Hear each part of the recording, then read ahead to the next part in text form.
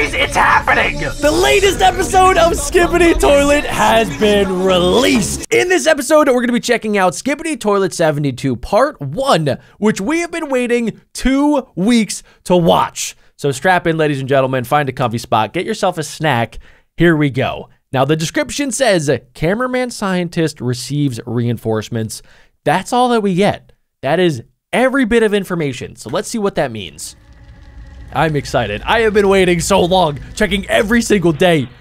Okay, we're starting out with upgraded Titan cameraman. Camera offline. Oh, okay, so I think this is one of the guys, yeah, in the mech suit, which is pretty sick.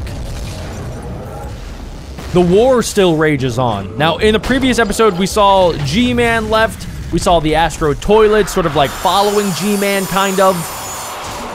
But we don't know if they're on the same team yet, or if the Astro Toilets are trying to get rid of G-Man once and for all. Oh my gosh, bro. This dude is ripped. This guy is awesome. He is unreal. He's surrounded right now. I think he gets out of it. Come on. Oh, okay. Okay, wait, what the flip is happening? What the flip is going on? Who are these dudes? Police Skibidis? But like they're like have human bodies. Whoa. Guys, I don't know what that is. That is awesome. It looks like upgraded Titan cameraman, but like a compact version. Also, who the flip is this guy? What? He kind of looks like Season 1 G-Man. Whoa. Oh. Dude, he had the dad snoring sound effect before he died. Wow. Okay, so, yeah, those were the reinforcements that the description was talking about.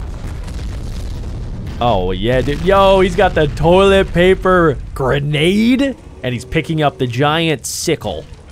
Yo, bro, he's just mad that he took the L. Huh? Is that G-Man? It is G-Man. Of course it's G-Man, bro. G-Man, you lost. Do you not realize you lost the war? It's over. Oh, no. Just when we got like this cool little upgraded Titan cameraman rover thing. Oh, dude. R.I.P. Okay, that had some text on it. I want to check that out eventually, but let's finish out this episode. Okay, so G-Man's on the retreat, but... Okay, that's not one of the Astro Toilets, right? No, I think that's one of, like, the engineer toilets. Oh, there's the Astro Toilet.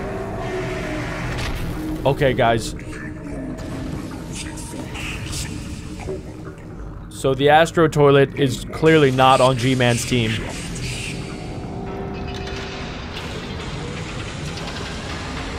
Oh, it's over for G-Man. Look at that little smirk on G-Man's face at the end of that. That was insane. Wow, I gotta check out the comments before talking about that. No one escaped justice. Yeah. So obviously, Astro Toilet is going to destroy G-Man. Like, it is over for G-Man. I cannot wait for the next episode. But yeah, the toilet paper was the best. That little grenade was so cool. But yeah, that I think is the entire episode. I honestly did not expect Astro Toilet to be as big or maybe even bigger than G-Man. I thought they were a little bit tinier when they were first introduced, like earlier in the series. But wow, we are about to watch the end of G-Man next episode unless something changes. But guys, we're going to go ahead over to Elite Cameraman's channel, my new favorite channel that does all things Skibidi. And yeah, he does a deep dive and talks about his opinions. So let's see what those are. Hello, everyone. Elite Cameraman here. Hi, Elite Cameraman. Today's episode was nuts. We just witnessed the start of one of the craziest battles we might see in the whole series. Yes. After 3 weeks of waiting, episode 72, part 1 of Skibidi Toilet finally came out, and the ending really did leave me speechless. But it wasn't just the ending. We also got to see some of the OG characters once again, like the Strider camera and Mech cameraman, who was the POV cameraman of today's episode. We'll talk about all this and why the Astro Toilets are after G-Man Toilet later in the video. I think we can all safely say that we are in for a crazy ride when Part 2 of Episode 72 comes out. So if you don't want to miss any news, leaks, or updates about Episode 72 Part 2, make sure to like this video and subscribe. We are getting really close to 1.5 million subscribers. Hey, let's go, Elite Cameraman. Subscribe. We'll easily reach the milestone. He's killing it lately. Here we go. First of all, if you guys have watched the interview I did with Boom himself, you'd know that Boom didn't even count Episode 72 in the episodes that he was hyped for in the Interesting. near future. Even though this is the case, this episode really did not disappoint. It actually kind of felt like the OG episodes with all the chaos in the beginning.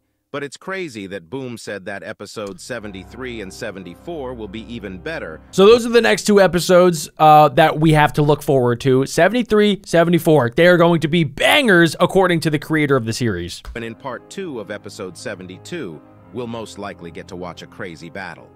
I really am so hyped for the next couple episodes. This episode starts with the ending of Episode 70 Part 3, where Plunger Cameraman dies and his POV goes offline. And the POV actually changes to the mech scientist toilet. We can actually see that it says cameraman _ scientist oh, yeah, it does. 1337 on the tablet itself, meaning that all the cameramen have their job titles written down. Seeing Plunger Cameraman's POV go offline right at the end of the battle must have been so hard for the mech cameraman, because if you guys didn't know, he was one of Plunger Cameraman's best friends. We literally saw them go out in battle together in the earlier episodes. And this is shown by his reaction when he smashes his mech after seeing the offline screen, but he has no time to mourn since there is an actually battle going on next to him. Yeah, he's about to get surrounded. To the road, and we see one of the scenes we saw in one of the leaks. We can see the reinforcement cameraman fighting against the toilets, but suddenly the new police mutant toilet that we saw in the leaks shoots his rockets at the mech cameraman, forcing him to hold back while the other cameramen are struggling. This leads to Mech Cameraman using his lasers to get back at the police mutant toilet, but he easily blocks it thanks to his crazy shield. That's not all, because if we go back to Episode 54 and look at the Mech Cameraman, he definitely had different weapon arms. Oh yeah, this means definitely. That he either just got an upgrade, or maybe he has different arms depending on the mission he is going, because last time he used a stun dart to stun the glitch toilet. And in this episode, he is like a killing machine with lasers, blades, and fists. After using his lasers, a new type of mutant toilet shows up and starts rushing towards the mech cameraman. This mutant toilet looks like a combination of the buzzsaw mutant and the police mutant. Pretty much, yeah. For him, the mech cameraman smacks the Skibidi out of him, knocking him down and using his crazy lasers to kill the mutant toilet. We talked about this in the leak video, but it really does seem like we'll be seeing a lot more mutant toilets every new episode if it goes like this. After killing the mutant, Mech Cameraman turns back to help the other cameraman by killing one of the rocket launcher toilets, but it doesn't end here because another one of the buzzsaw mutants jump on him from nowhere, but Blood stops him at the last second. Thankfully, that was Mech so Cameraman close. Doesn't get hurt, but the mutant toilet destroys his tablet right before Mech Cameraman pulls out the blade he had in his arm to stab him in his head. But the weird thing is, almost no blood comes out of his head, and instead of like a head stabbing sound, we hear like a machine stabbing sound. What's even weirder is that after the mech cameraman throws him onto the ground, he gets up once again as if nothing happened, even though he... Okay, so there's gotta be a new race with these mutant Skibidi toilets where, like, they are not human, and they're robots. They're like Terminators, where I don't know if they're going to have to figure out a new way to dispose of these Skibidis, or if they're literally just going to have to, like, blow every single one up into a million pieces in order to make it so that they're actually dead. But that is so scary. He was stabbed in the head. But before he can do anything, the mech cameraman uses the lasers to completely demolish the mutant toilet. Suddenly, Mech Cameraman looks behind and sees another one of these mutant toilets jumping onto him, and he also is surrounded right now. Hesitation. He also had a couple other like just normal cameramans with him, and I'm guessing they probably did not survive this battle. But sadly, he can see 3 rocket launcher toilets, 1 helicopter toilet, and 2 more mutant toilets on their way to kill him. If you look carefully and zoom in, you can see that even though these 2 mutant toilets look similar to the last few, they actually have different weapons. One only has his fists, and the other one has 2 axes. But before we can see them fight, Mech cameraman turns to his left and sees his cameraman friends get cut in half by the sickle the police mutant toilet has. These two cameramen really had the same fate as Dark Speaker Man and Plunger Cameraman. Rest in peace to all of them. F to Also, pay what's funny respects, about boys. This weapon is that it is the same weapon It Death is, yeah. uses in the last Puss in Boots movie. Great But movie, that's by not the all, way. because Check this it out if you blood get a is chance. Like 4 times the size of the other mutant toilets. Bro looks like he can bench a whole Titan. And he has no mercy because even after cutting the cameramen in half, he also steps on one of them as if it's nothing while shooting off 2 rockets at the mech cameraman. Yeah, I don't think we've seen any Skibidis look this angry, dude. He definitely got up on the wrong side of the bed this morning. He looks like he stubs his toe every single second. He is angry. And he dodges them while starting up his lasers to attack the police mutant toilet. But the police mutant opens up his shield to block the attacks once again, while getting closer to mech cameraman to slap him with the sickle and stab it into the mech to break his systems. But luckily enough, the police mutant toilet suddenly gets shot right on his neck, knocking him back a little, and this is no ordinary attack because if you look carefully, it literally made him bleed, and bro was shook when he saw what attacked him. After seeing the police mutant shocked, the mech cameraman also looks behind, and we see a bunch of toilets trying to kill a flying object, but they all end up dying. Once this flying thing lands down, it's revealed that it's an upgraded version of the Strider cameras, and holy moly, the Striders are crazy now. They can fly and their firepower has increased so much. We see the Strider shoot the police mutant toilet a couple times, which leads to him trying to escape, but bro stumbled on something and fell down with the goofy metal sound. Mech cameraman looks back at the Strider camera, and out of nowhere something attacks him, so we look back once again and see a commander soldier toilet coming out of nowhere, and bro is chilling because he doesn't even drop his cigar while getting attacked by a bunch of explosive beams. True. And keeps shooting his rockets. Thankfully, the new Strider camera is so strong that these attacks don't even scratch him, and he actually uses his main weapon, which is the camera lens itself, to shoot that a crazy, part was powerful beam, awesome. just like the Titan cameraman, and the commander soldier toilet literally does the goofy sound while dying with the goofy metal sounds after he dies. I really was not expecting that sound effect while watching Bruh. That one really made me laugh. While we are on the topic of sound effects, Boom sent me his editing timeline for this episode, and it's crazy. Wow. The amount of time that goes into even just the sound effects are crazy. Bro literally has a whole maze in his editing timeline. After this, we see the mech cameraman giving a double thumbs up, and it's funny because he uses one mech hand and one normal hand while doing this.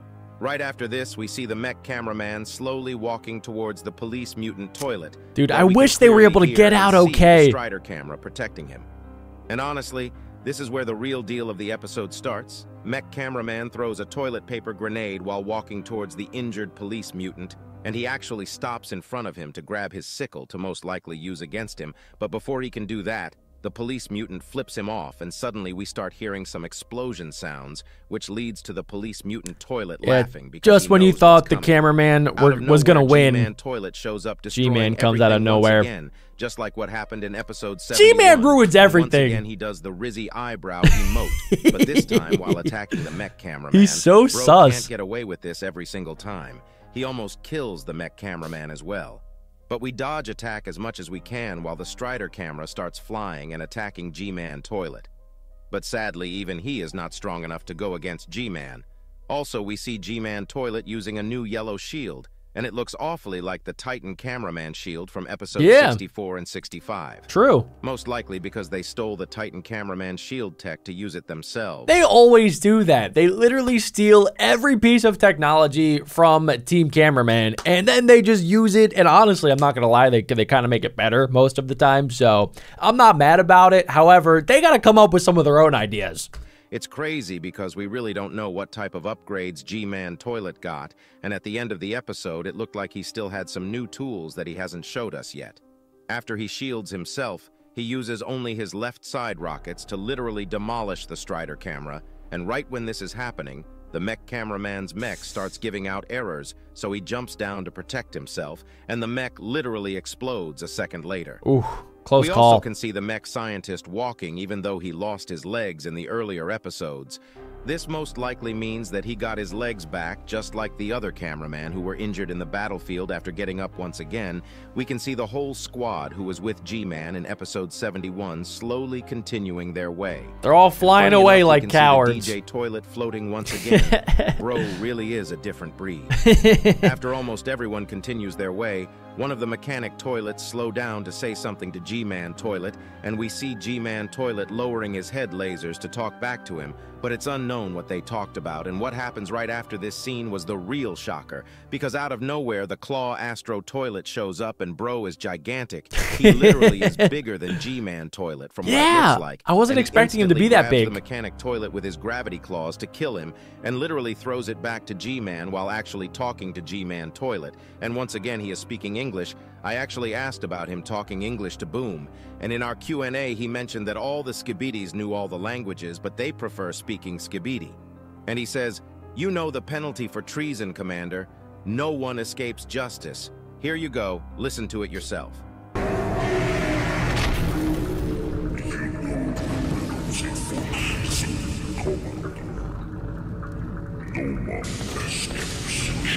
And then he starts powering up, dude. Fazed by this at all, and starts charging up all of his weapons this time to get ready and attack with a grin on his face. I think G-Man might be a little scared. What was the Astro Toilet talking about? He called G-Man a commander and mentioned that he was a traitor. This reveals why the Astro Toilets were after G-Man Toilet, but we don't exactly know what the treason was. The Astro Toilet saying no one escapes justice means that they are there to kill G-Man off to serve their justice. Okay, yeah, I have a theory right now, and I mean, this is just a random thought, but the Astro Toilets, I mean, you would think that they might be like some alien creatures that are going from planet to planet, kind of just like doing their thing, and maybe the whole point of the Skibidis is like they're aliens, and they were sent to Earth to take over and turn all of the people into Skibidi Toilets, which is pretty much what they ended up doing until the secret agent, formed the camera people, the speaker people, the TV people, and then started to fight back. And that's how we got the Skibidi Toilet War. So it could just be that, and then maybe G-Man and the scientist let the power go to their heads. And maybe they just started out as like the scientist was under G-Man, and G-Man was like the commander in charge of taking over Earth, but then he decided to rebel against the Astro Toilets and thought that he was more powerful than them, and then tried to take power for himself. That could be what's happening, and then now the Astro Toilets have come back, and they're saying that he's a traitor, and that he tried to do stuff that he wasn't authorized to do by them, because really the Astro Toilets are the ones that are definitely in charge, at least based on their power level. They are definitely clearly like the top dogs in the Skibidi food chain. I think it's likely that we'll get to learn more about this treason in the next couple episodes, because it really could be anything. Whatever happens in the next episode is going to be crazy, and it actually will be the first time we see a toilet versus toilet battle, which I'm so excited about. Whatever happens in the next episode is going to be crazy. That is going to be awesome. And if you guys want to see that, make sure you guys are subscribed and click right here to see more Skibidi Toilet.